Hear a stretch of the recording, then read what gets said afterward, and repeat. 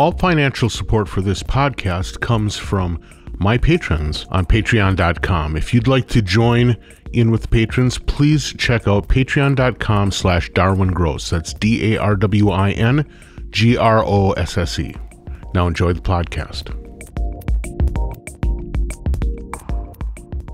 All right, today I get a chance to have a discussion with somebody. He was introduced to me by my friend Tom Hall. His name's William Fields, and he has quite a remarkable music practice. He came to Tom's notice because Tom had been at the Algorithmic Arts Conference in San Francisco a while back and was kind of blown away by William's work and introduced him to me, and I have been equally blown away, so I'm very anxious to talk to him. So with no further ado, let's have a chat with William. Hey, William, how's it going? Great. Thanks for having me. It's an honor to be on here. Oh, it's an honor to have you. Thank you, first of all, for sharing some of your work with me so that I could kind of dive in. And I ended up diving in pretty deep because, first of all, there's a lot there. And secondly, it's really kind of compelling. For listeners who might not really know your work, why don't you explain a little bit about your work? Well, at the moment, there's kind of two sides to it. So I do a lot with algorithmic composition and generative music on the one hand, which really culminated in this project that I did called Fields OS that you're referring to. Mm-hmm. And that music is all 100% generative. So it's completely hands-off. I program my music system to generate the music based on certain rules, and I press record and I let it go. So that's kind of the one end of the spectrum. And then on the other end of the spectrum is the music that I've released on various labels that are and that I do in a live performance setting, which is more improvisational. So and in that case, it's very hands-on. I have a controller where I'm controlling all aspects of the music in the moment. And the music that I release is all just a live recording of these performances, basically. So I don't work with in a DAW, I haven't touched a piano roll in probably 15 years at this point. You. or drawing envelopes or anything like that. I basically just sit down and play and record the results, and the good ones are the ones that I release, basically. Sure. So it's kind of two extreme ends of the spectrum. On the one hand, I'm doing music that's very hands-on and improvisational. And on the other extreme, it's completely hands-off and algorithmic. So yeah, that's really interesting because not only is it two ends of the spectrum in terms of it being, how you describe your work, but it's kind of two completely different versions of the work process as well, right? Yeah, I think so. And I think a lot of it comes out of the fact that I don't have a whole lot of time to spend on music, and I'm a bit lazy, so I want to make things as fast and easy and fun as possible.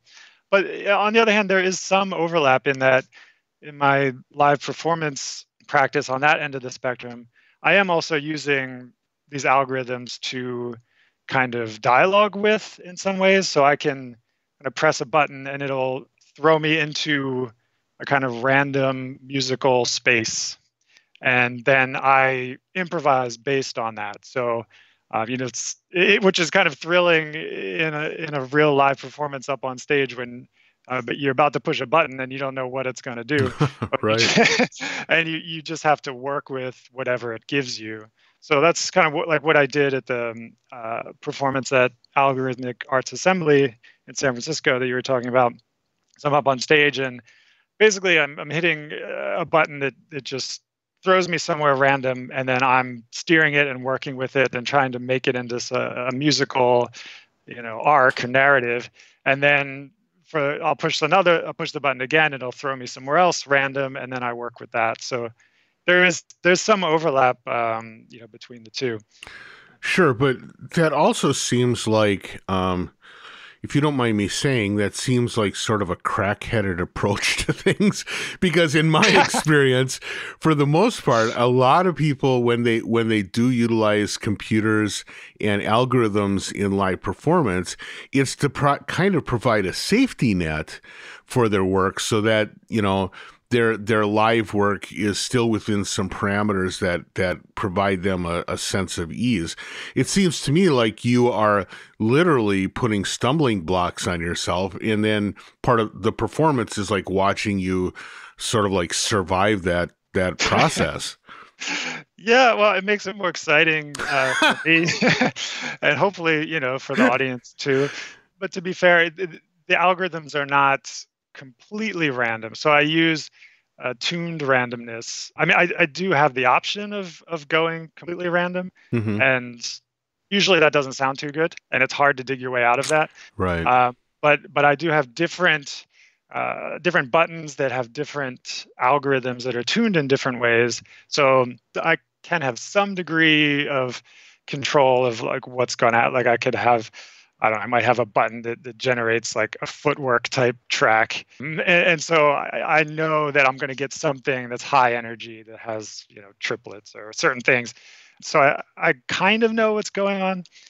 But yeah, it makes it exciting. And, you know, I also, I'm a big fan of jazz. And so that's also an influence where, you know, you're improvising in the moment, you're working with what you're given, and trying to make something good out of it. Right, right. Well, it is kind of interesting though, this idea of like tuning algorithms to be useful. You're doing it in your live work, but that also is the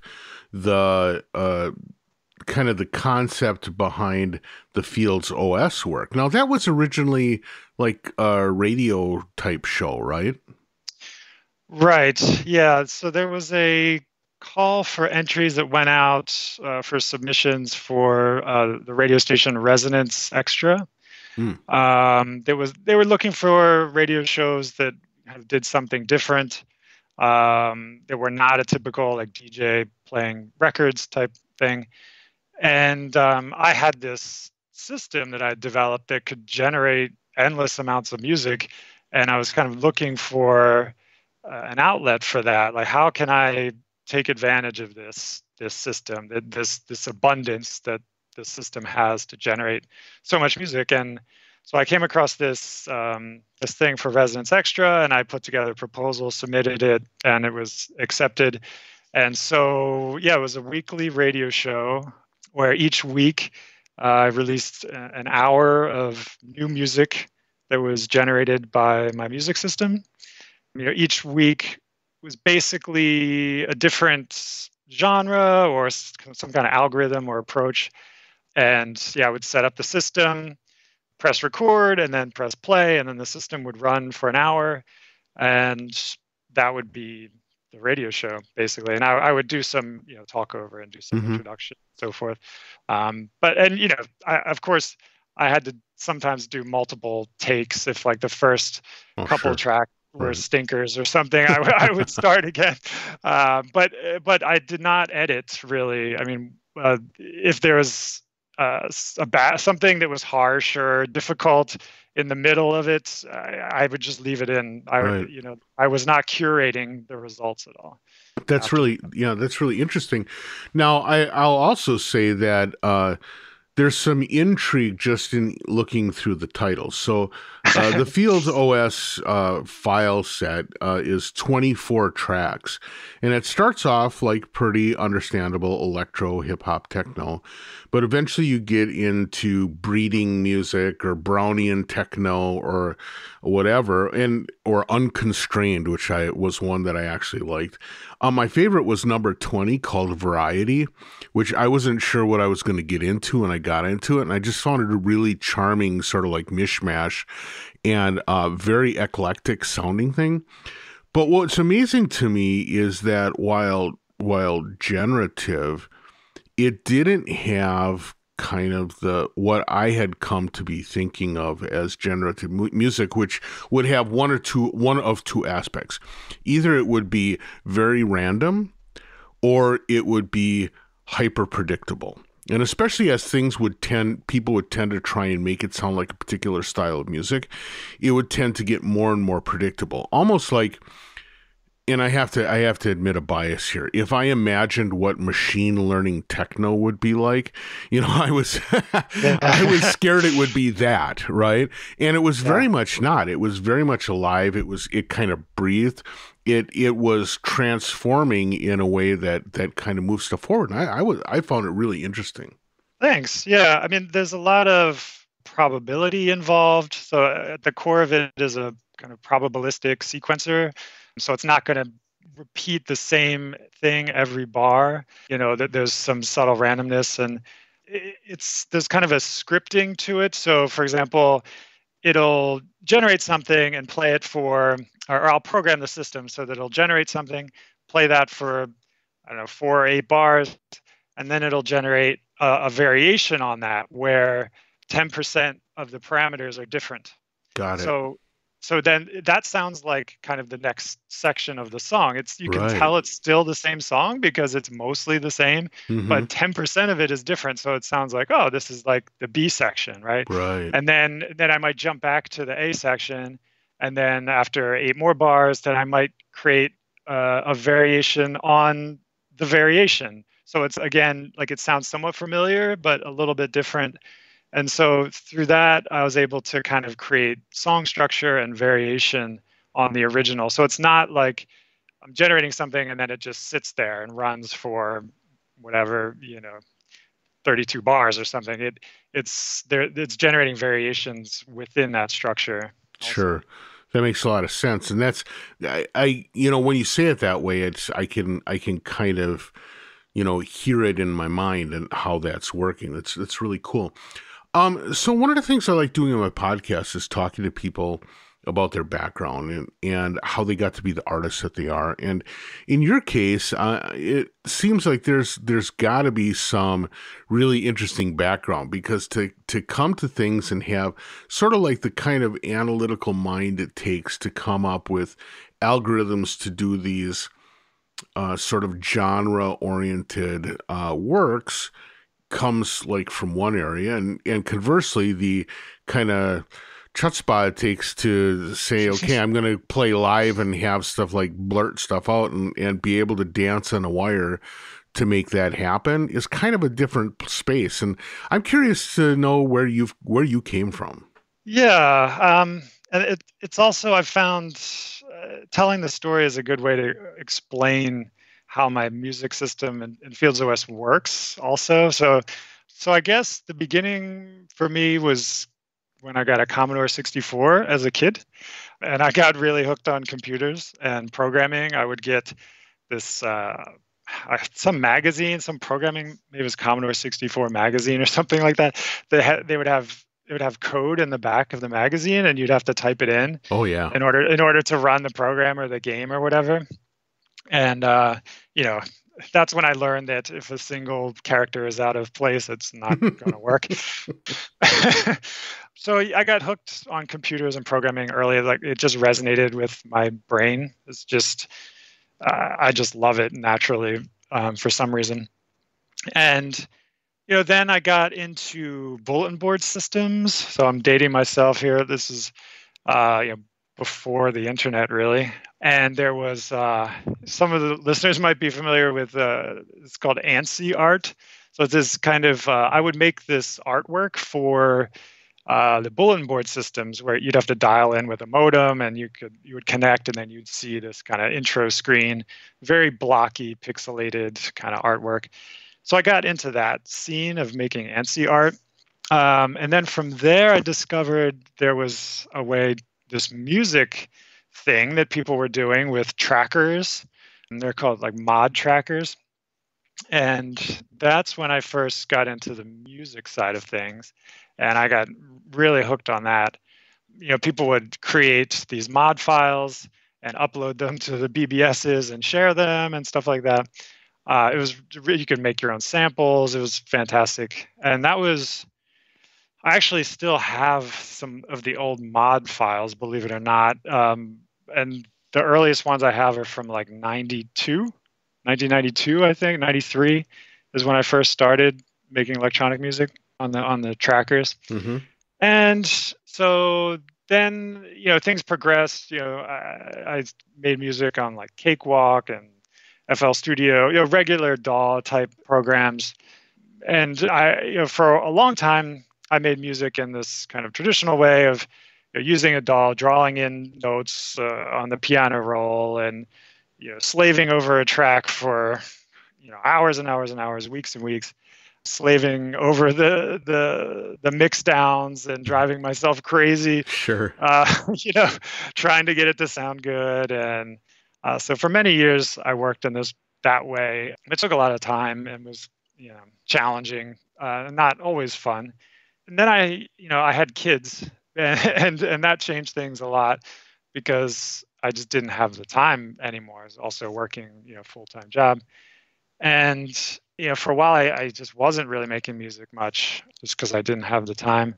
But then I started playing music with a friend of mine, Jeremy Beck. We still make music together and release it as Beck Fields.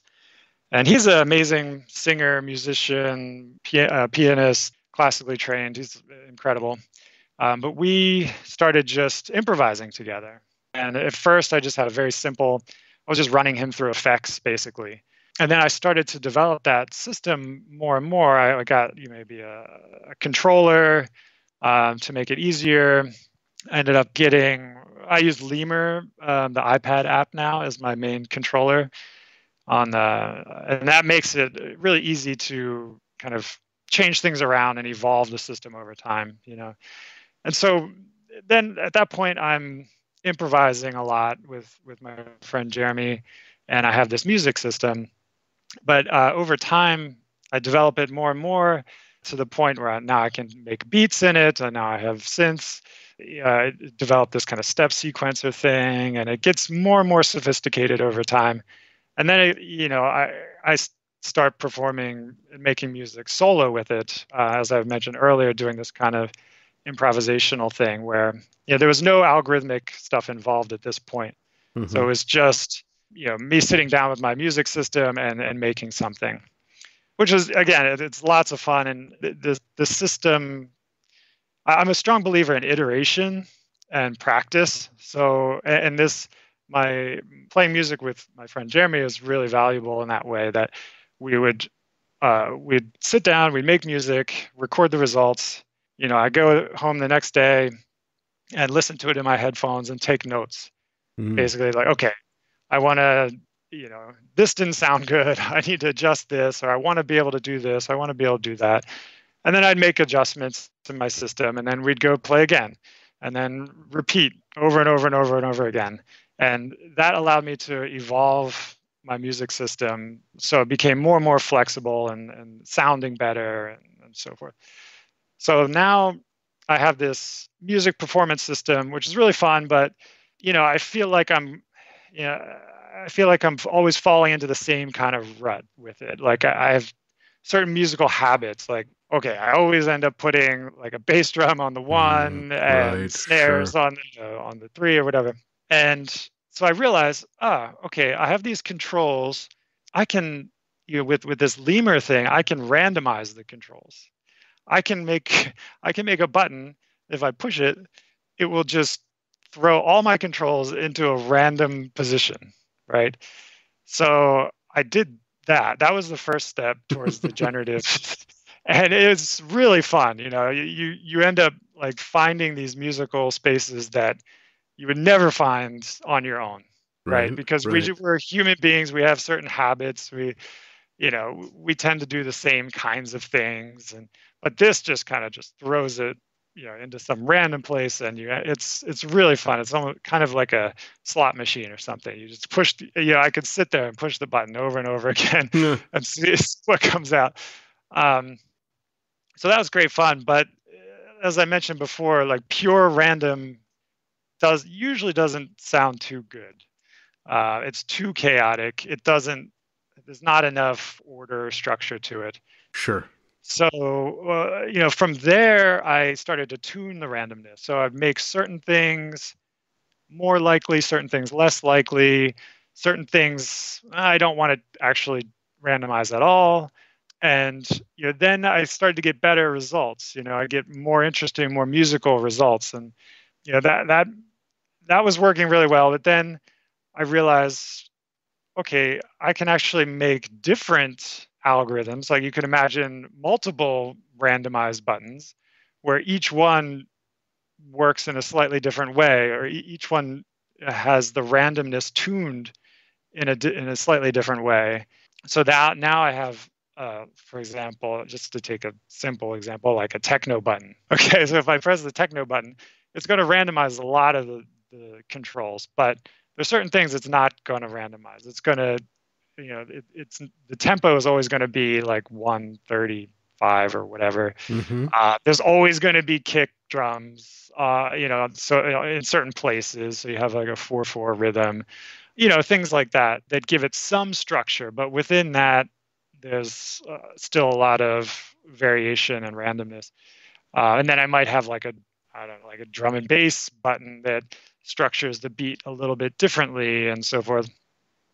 And so you can see how that could lead to this Fields OS thing where I can basically develop different randomization algorithms where the randomness is tuned in different ways to create these different genres or to work in different ways. And, I basically use that technology for the radio show. So I also created this kind of scripting language, where I could execute these randomization algorithms, on the beat, Right, as I mentioned right. before, or like create variations. Or, I mean, it's really fun and really powerful because I basically have the musical or the state of the system is just a set of numbers. It's just data, but all values between 0 and 1. Mm-hmm. And when you have that, you can do all. Not only can you save the state of the system and recall it later, but you can also do fun things like you mentioned, breeding music, where I would generate two different compositions or songs, whatever you want to call them, two different states of the system. I would play the first one as like the first parent, so to speak, and then I would play the second parent, and then I would breed those two together Mm. to make a child, and Sure. then you would hear the child. And if you listen, if you pay close attention, you can really hear like the similarities. You can hear a little bit of both parents in the child. So it's really fun. Once you have everything stored in this way as data, you can do all kinds of fun things with it. And yeah, I mean, as you can tell, I did end up going into computer science and programming, and I work in IT for my job. So this kind of coding stuff is second nature at this point. So if I have an idea, usually I'm able to realize it because of that. But Sure. In order to, I got like 900 questions, and I have to like even pull my shit together here to be able to ask them sensibly. So before we get into the algorithms and stuff, you talk about your music system. What is it? I mean, is it something? Is it a coding thing like Tidal? Is it a patching system? What is the music system that you base this off of? yeah, so it's kind of this Rube Goldberg machine. Like people have asked me if I am going to open source it or share it in some way, but it's really hard because it's this patched together collection of stuff. Mm-hmm. But basically, I have a controller, as I mentioned, is Lemur, Mm-hmm. running on an iPad. That's connected to. I'm actually using JavaScript which is running in Google Chrome Okay. as this sort of like data processing layer, so to speak. So that's what's generating the randomness now. Okay. Originally, I did the randomness inside Lemur itself, but it's kind of limiting, so I moved Right. it out. So I kind of have the control layers, Lemur, this kind of data processing and generation control data layer, which is JavaScript running inside of Chrome. And then that in turn is sending control data to Reaper, which is my main like audio Oh, sound interesting. generation Right. engine.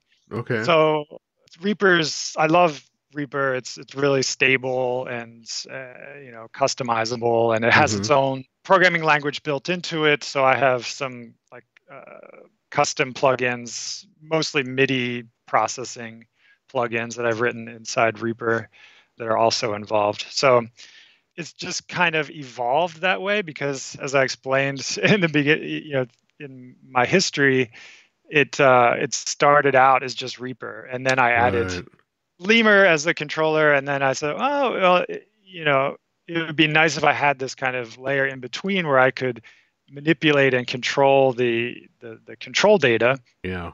So that's how like Chrome got involved. I also do visual stuff, responsive visuals, but that's another reason why I use Chrome in the middle. Oh, Uh, interesting. yeah. So it's a collection of technologies that are talking to each other. But I do everything in the box. It's all Yeah. software. I don't even own a keyboard or a synth at all, So it's hardware at all. it's really interesting though that you're using that kind of a lot of your work is done in JavaScript on Chrome. I mean, first of all, when you say that you have kind of reactive visuals, what are the visuals just like WebGL or something in another Chrome window, or how are you doing visuals off of this? Yeah, and you can, if you check out my Instagram or Twitter, you can see what they look like. But Okay. um, and I do have a couple different approaches that I'm working with. But yeah, I mean, I'm using 3JS, which is a Oh yeah. JavaScript Right. library for 3D graphics, and that's running inside Chrome. And so I'm using Web MIDI to get, read Mm-hmm. the MIDI data coming into Chrome, Right. and then I'm generating, visual events, objects, motion, things like that, based on the MIDI data that's coming in from Reaper, actually.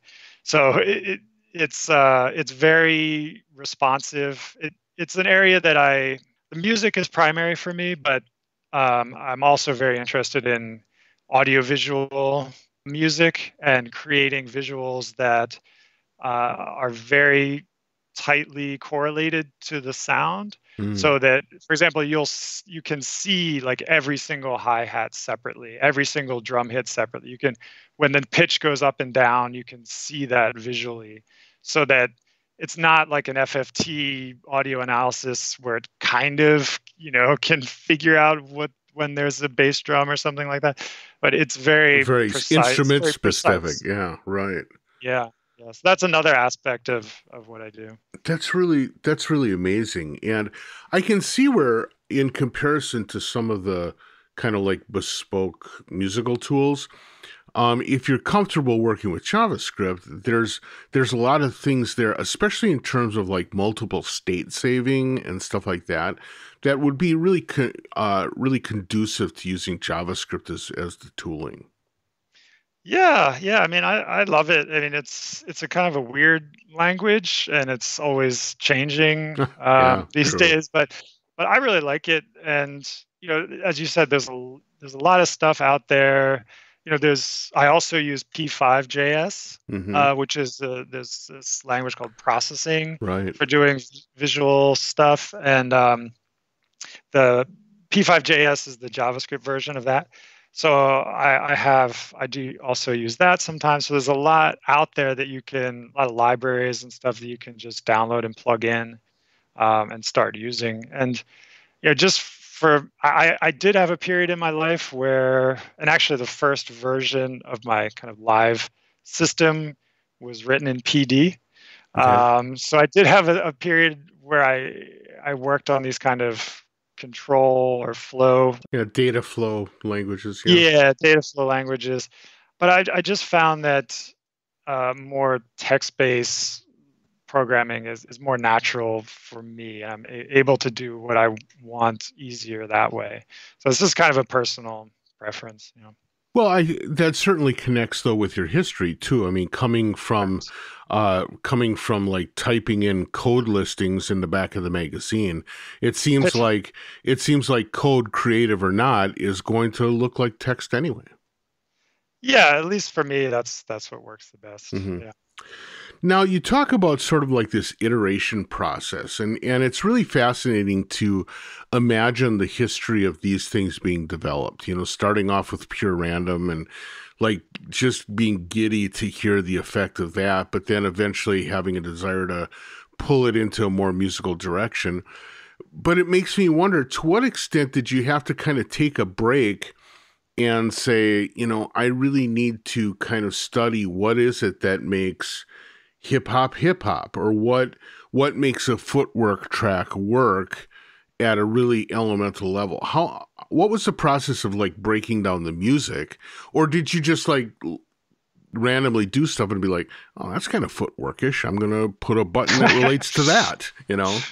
Well, it was an adventure every week, basically, because I this is a weekly radio show, so I had time pressure, right? Right. I'm just doing this on the weekends, Okay. and so I'm just So this stuff wasn't pre-cooked ahead of time. I mean, you didn't like already have the UK garage button set up, no, and oh geez. no, I'd have to sit down and code it out and figure it out. I mean, I've also been listening to electronic music since, the mid 90s or something like that. So I have a lot of experience data in my Sure. head, and I analyze it and think about it a lot. So I don't know if I always really hit the mark. I think it's always kind of my interpretation of a certain genre, and I'm not sure. Like a purist in any one of those genres would listen to it and be like, "No way, this is Just like lose it. Yeah, this. right. I guess. This is not real UK garage or whatever."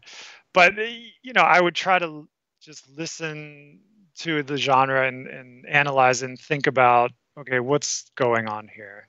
And like UK garage, there's like a ton of swing. It's at a certain tempo.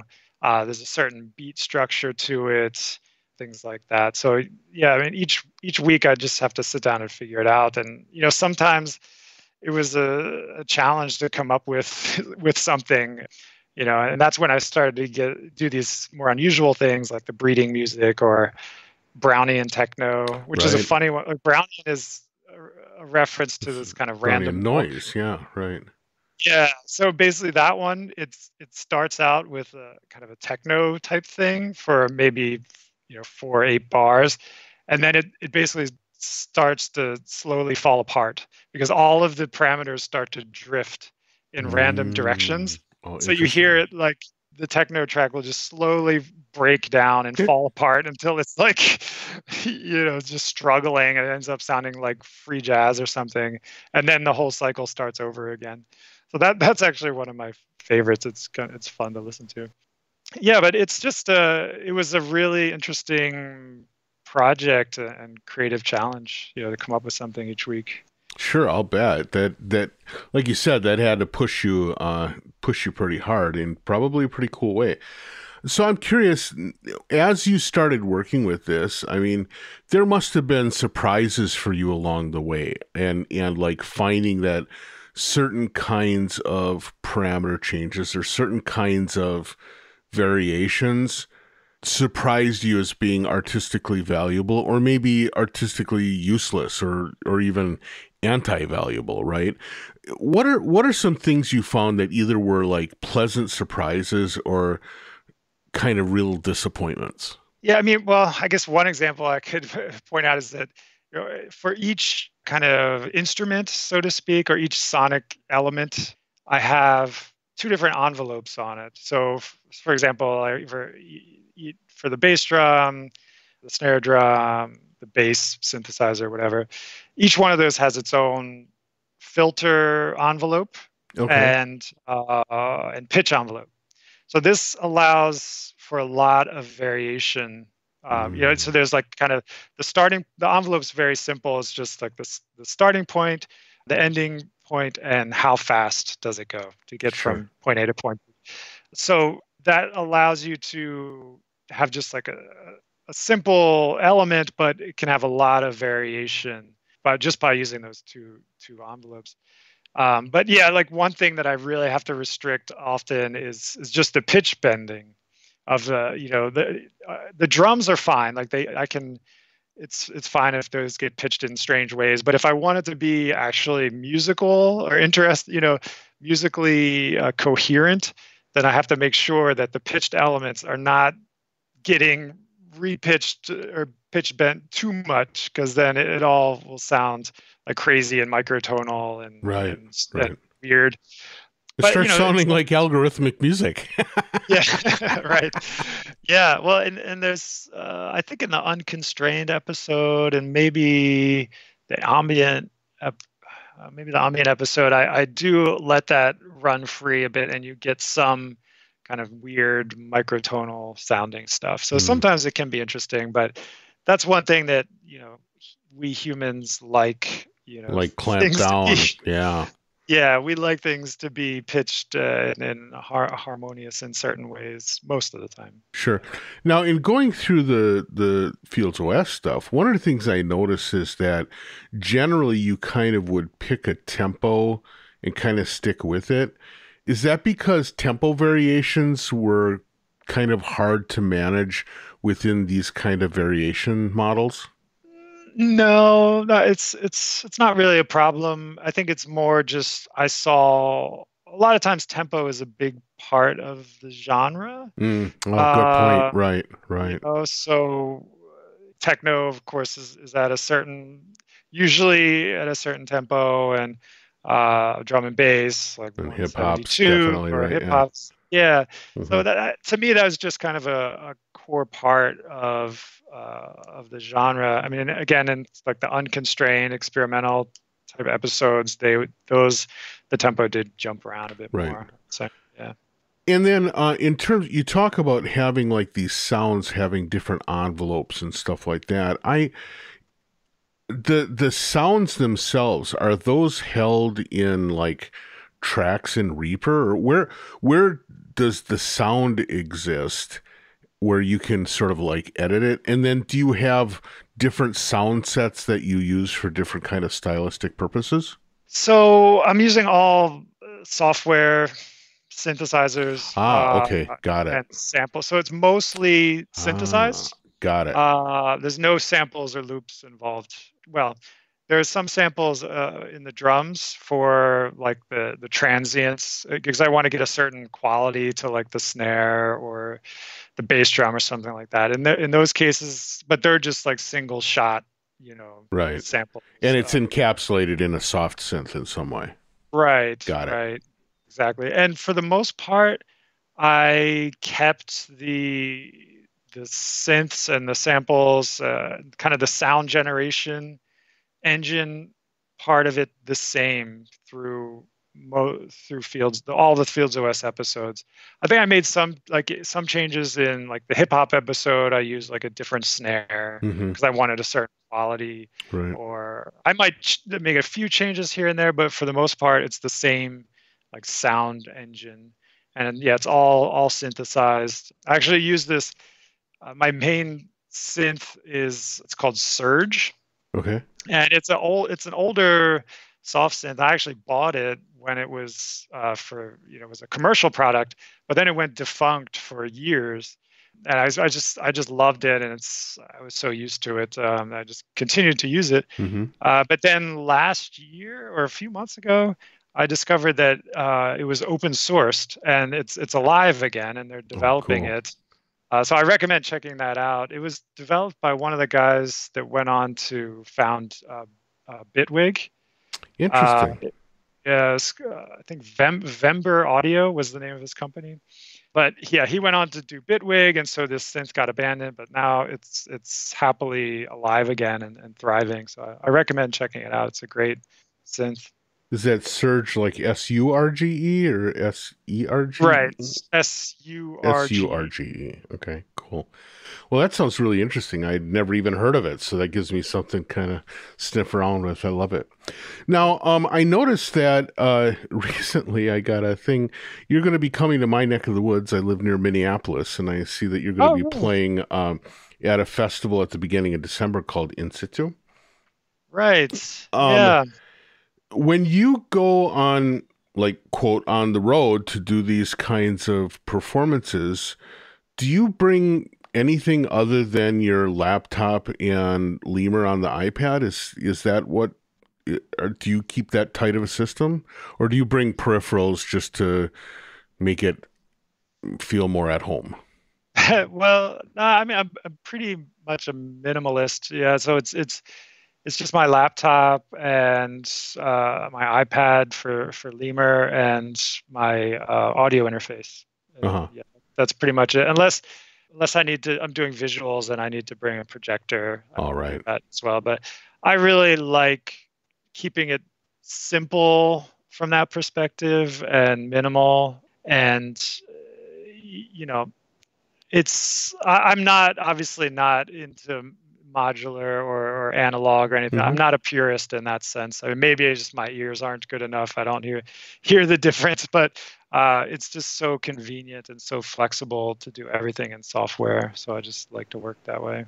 Sure. Now it's interesting because you talk about being not being a purist from the standpoint of like analogs or modulars, but what I do notice is that you find yourself in a lot of festivals with people who are sort of like the live coder folks, for Yeah. whom their performance, a real specific part of like the purist part of it, is to be projecting their code on screen while they're developing it and all that stuff. I mean, it's funny that while the coding part of it is a part of your practice, that's also not a thing that you're a purist about either. Right. Yeah. I mean, I have kind of fallen into this community, which is wonderful. It's a great community, and but I do also feel a little bit strange about it because yeah, I don't do live coding. Obviously, algorithms are a big part of what I do, and programming is a huge part of what I do. But my approach is different. It's more, I think of it as more of a kind of gestural approach to Mm-hmm. performance. You know, Sure. I'm using the controller, and to me, live coding, I mean, I don't have much experience with it, and some people are absolute wizards with it. You're like Kindom, Yeah. Rennick Bell. These guys Right. are Right. amazing what they're able to do. But to me, it feels like you're trying to build your instrument on stage in front of the audience, and play it at the same time. Yeah. And to me, I would rather have my instruments, practice it a lot, get really good at it, and then bring my instrument on stage and play it. It's just a little bit different mindset, I Sure. think. Sure. That makes a lot of sense. Well, William, I can't believe it, but our time's up already. It's, boy, we blew Oh, through that really quickly. yeah. But before I let you go, why don't you give people a few hints about where to go to experience some of this music, to check out some of the Field OS stuff, maybe to get a chance to hear or see some of your live performance work or some of the live visuals? You mentioned Instagram and Twitter have some stuff. What's your handle over there? It's William Fieldsy. So William Fields with a Y at the end. Oh, okay. All right. On Nice. both, that's on both Instagram and Twitter. I don't do Facebook for my artist stuff. Okay. So yeah, I mean, I have williamfields.com, and there's links to everything there. And but I'm most active on Twitter at William Fieldsy, and on Instagram also at William Fieldsy. So yeah, and I have let's see, Fields OS. You could check out is on Bandcamp. Right.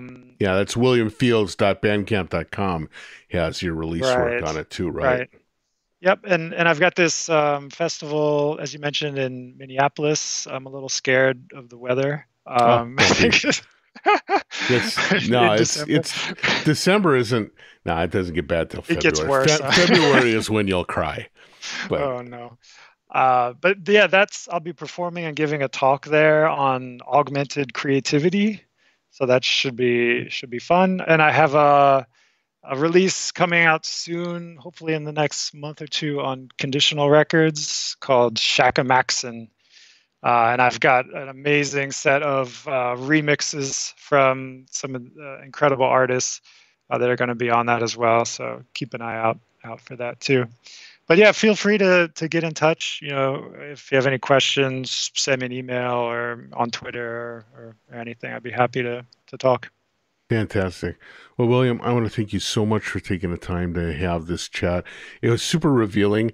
It actually makes me want to start working on my own algorithms, because especially as you talk about this iterative thing, it's like, well, you're never going to iterate if you don't get started, right? That's right. That's a big part of it. Yeah. Indeed. Well, thank you so much for the time. It was fabulous to talk to you. Yeah, thank you. Again, it was an honor. All right. Well, with that, I'll let you have your day. Have a good one. Thanks. Bye-bye.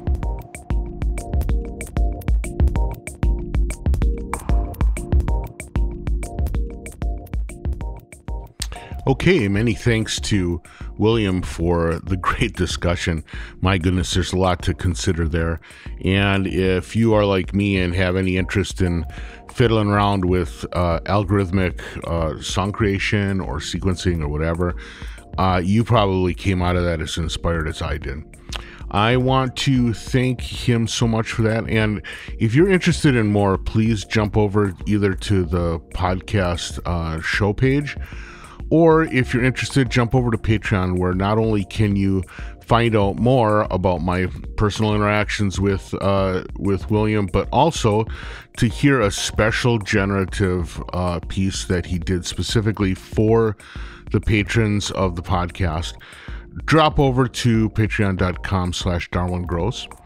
Otherwise, as always, artmusictech.libsyn.com will have the show notes. You can get all the links for information there. I want to thank you, the listeners, for continuing to come on by and listen, sharing, all that kind of stuff. It's really great. And remember, if you're in Minneapolis this week, you're going to get a chance to hear William, as well as a number of other people, do both talks as well as performances at the In Situ concert. So please, again, you can check the show notes for information on that. I hope to see you there. I'll be there every night. So hopefully we'll get a chance to bump shoulders.